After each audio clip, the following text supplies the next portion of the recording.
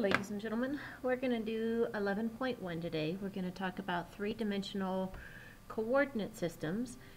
And since I've already made a flood by knocking over my water bottle once, I decided to go ahead and put my book down so I don't do it again.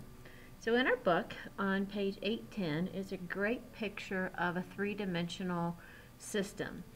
So if you notice, I have the intersections of three planes, okay?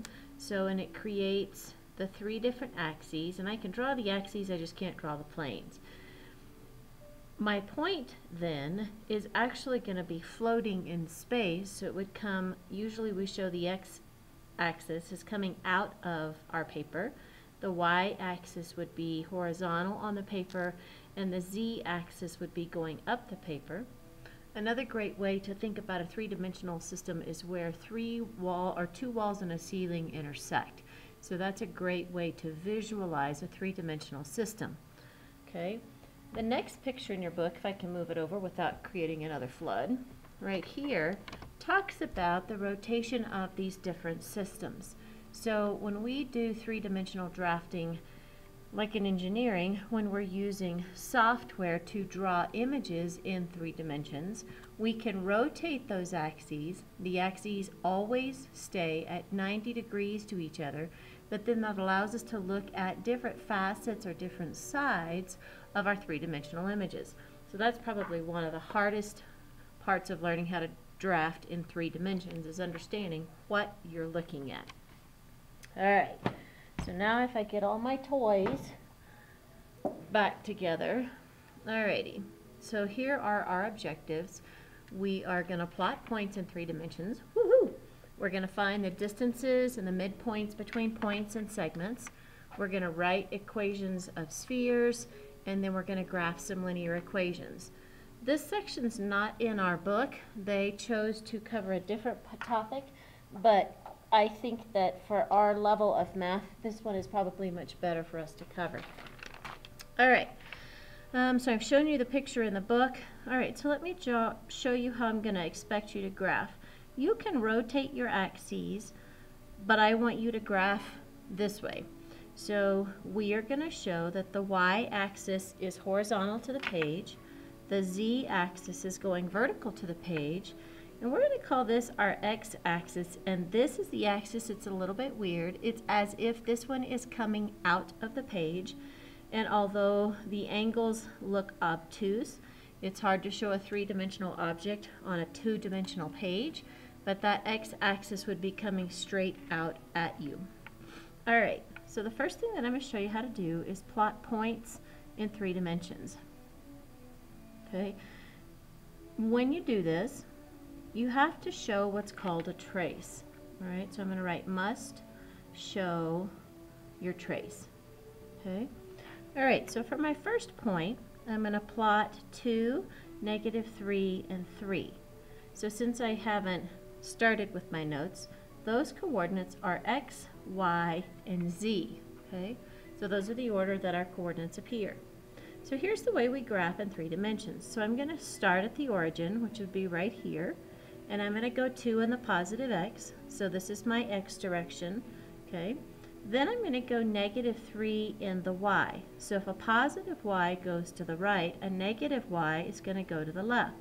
But when I do that right where I left off on my positive x. So now I'm going to go 1, 2, 3 in the negative y, and then I'm going to kind of draw another dotted line so you can see my trace. And then I'm going to go up 1, 2, 3 in the z. So this is my point, and I'm just going to call it A. Okay.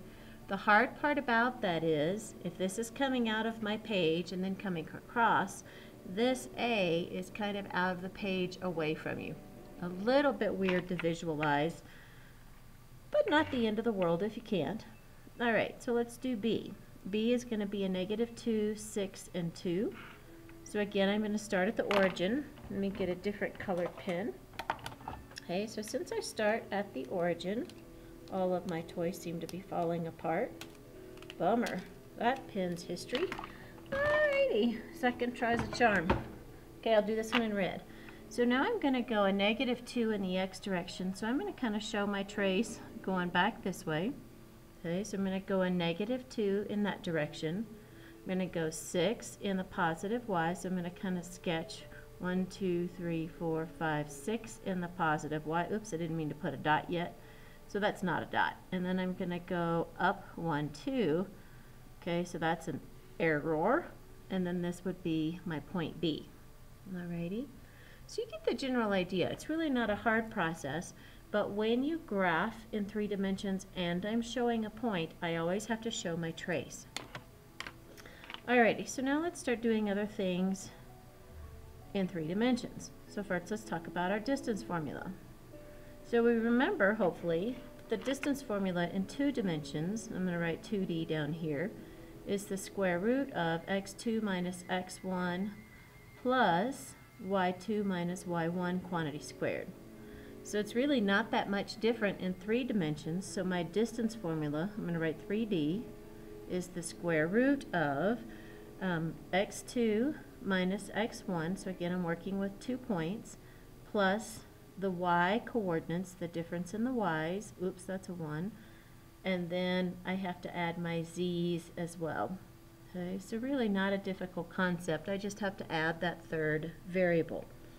Alright, so if I'm doing an example of this, I want to find the distance between 2 points. So find distance between, and I'm going to have 1, 0, 2, and then the other point is 2, 4, -3. Alrighty, so now if I get ready to do my distance formula, my distance is going to equal the square root of, and I'm not going to rewrite the formula since it's sitting right there. The difference in the x's, I always let this guy be the 2's, this guy be the 1's, so it's going to be 2 minus 1 quantity squared plus 4 minus 0 quantity squared plus a -3 minus 2 quantity squared. If I simplify that math, 2 minus 1 is 1 squared, 4 minus 0 is going to be 4 squared, and a -3 and a -2 is a -5 squared. Okay, simplify that math just a little bit more and I get 1 plus 16 plus 25, and I end up with the square root of 42. So you would think that 42 would reduce, so let me just show you that it's already in its reduced form. So if you remember how to do a factor t, my prime numbers go on the left, so I'm going to start dividing by 2. I end up with a 21. 3 goes into 21 7 times, 7 goes into 7 1. I have no pairs of numbers, therefore my distance is already in its simplest radical form. Alrighty, so if we did the distance, now we have to do the midpoint. Okay, and again, it's not that much different than it was in 2 dimensions. Okay, so my midpoint formula in 2 dimensions was going to be the average of the x's and the average, ooh, I got a sneeze, of the y's. Sorry. So now I'm going to do my midpoint formula. I write it as MDBT, and I'm going to do it in 3 dimensions. So it's going to be the average of the x's, the average of the y's, and I have to not forget my z's, the average of the z's. Alrighty, so that would be my midpoint formula in 3 dimensions. Okay, if I do a little example, alrighty, so I want to find the midpoint of the line segment, and it's going to join the points. It's going to be 5, -2, 3. And it's going to have 0, 4, and 4. Alright, midpoint calculation. Again, I'm not going to rewrite the formula since it's just right there. So if I add these two guys together, I'm going to get 5 plus 0 over 2, -2 plus 4 over 2, and 3 plus 4 over 2. So my midpoint is 5/2. 2 over 2 is 1. Okay, and then 7/2. And I would just leave it like that. I wouldn't even bother to put it in decimal form because fractions really are your friends. Alrighty, so now let's talk about spheres. Since we just finished, oops, sorry, brain and mouth aren't working at the same speed. Since we just finished working with circles, remember that a circle had an equation, x minus h quantity squared plus y minus k quantity squared is r squared. Remember the center of my circle was hk and my radius was the square root of r squared. Well, again, I'm just going to add a third dimension. So nothing's really changed, but I'm going to show you a little graph, so no laughing at my drawing. So here's my handy dandy axes, and I'm going to have my sphere parked up there. I'm going to have, here's the sphere.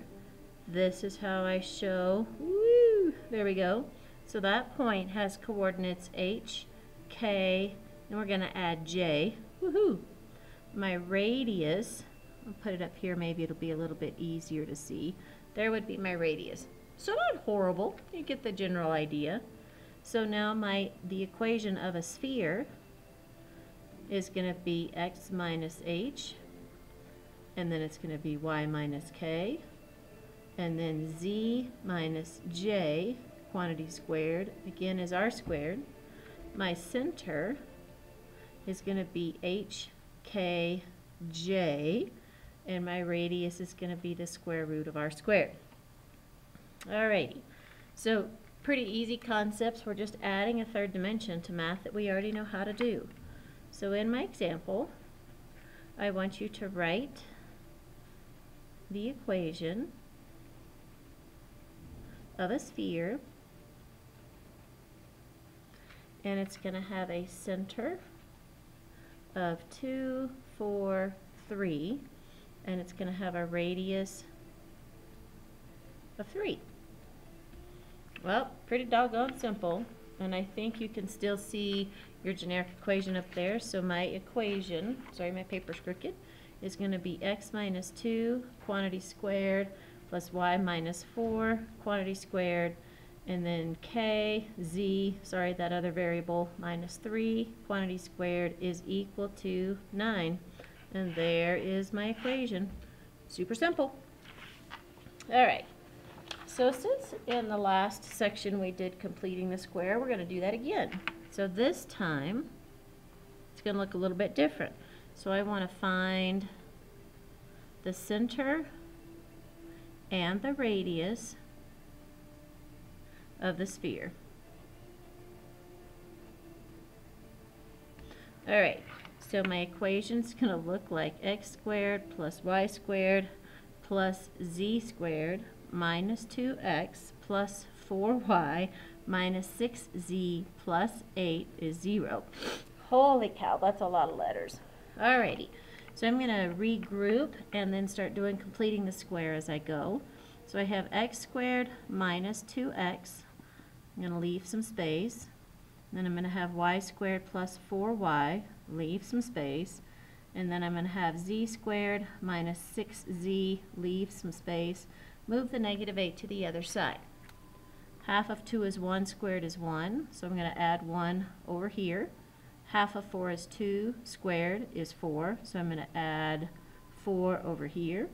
Half of 6 squared, or half of 6 is 3 squared is 9. And I'm going to add 9 over there. And I'm only doing it vertically because I ran out of room. Now I factor, so I get x minus 1 quantity squared plus y plus 2 quantity squared plus z minus 3 quantity squared is equal to something. What did I get? 6, I believe. 9, 10, 14, yeah. Okay. Alrighty, so then my center is going to be 1, negative 2, 3, and my radius is going to be the square root of 6. Ta-da! It's really not hard because we've done all this work before. All we're doing now is just adding another variable. Alright, my last new concept is graphing, if I could write, a linear equation in 3 dimensions. Okay, so if you'll remember, at the beginning of today's little lecture or video or whatever you want to call it, we talked about if you graph a point, you have to show the trace. Well, if I'm going to graph an equation, a linear equation in 3 dimensions, the result is going to be a plane because 3 points define a plane. So that's why many times cameras have a tripod, because a plane is much more sturdy than a single point, although nowadays they use singular tripods, and that's kind of cool. So let me show you how it works. So I'm going to give you an equation. It's going to be 3x plus 2y plus 4z is equal to 12, and I want you to graph that line in 3 dimensions. So I'm going to do this by graphing by intercepts. So I'm going to write graphing by intercepts. Okay, and I'm just going to give you a lowdown just in case your brain's stuck since it's the end of the school year. My x-intercept happens when y and z are equal to 0. My y-intercept happens when x and z are 0. And my z-intercept is going to happen when y and x are 0. So it's actually super simple. So I'm going to get my x-intercept. So I'm going to get 3x is 12 because I let y and z both be 0. So I get x is 4.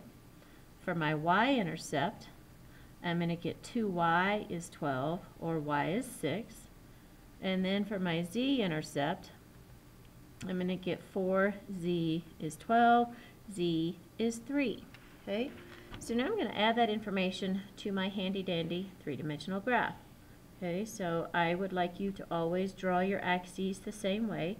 We're going to put x out here, y on the horizontal, z on the vertical. Technically, this guy is coming out of the page at you. All right, we said our x-intercept was 4, so 1, 2, 3, 4, and I'm going to put a dot. Okay. Y is equal to 6, 1, 2, 3, 4, 5, 6, and I'm going to put a dot. And remember, 2 points define a line. Ooh, it's actually almost a straight line, so I'm going to draw it like that. My z is 3, 1, 2, 3. Okay, so there's 3, and I'm going to add some numbers so you don't yell at me. Okay, then I'm going to connect these two guys. Well, that's not such a straight line.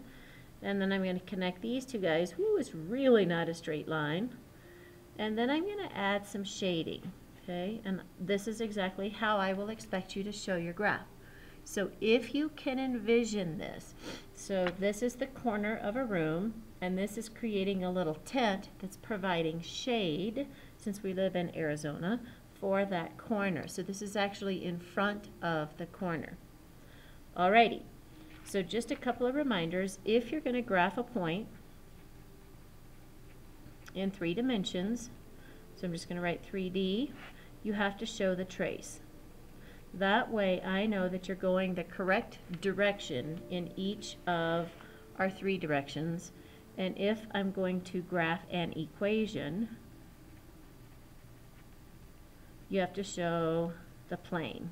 Okay? Those are the 2 that most people seem to get confused. Alrighty, so now let me give you your problems. Pretty short and sweet lesson in 3D. We'll save the fun stuff for college. Alrighty, so here's your problems. The first one says plot the point. And remember, I want your axes labeled like I showed you on the last problem. Your point's going to be a -3, -2, -1. Second problem, I want you to find the distance between the points.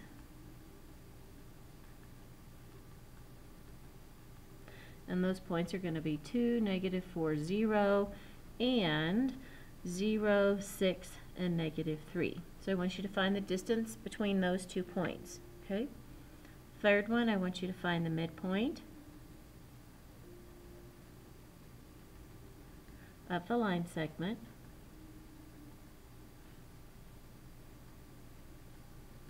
Joining the points.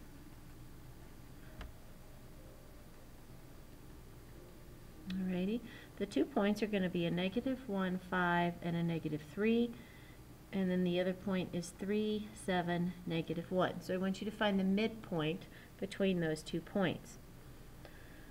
Number 4, I want you to write the equation of the sphere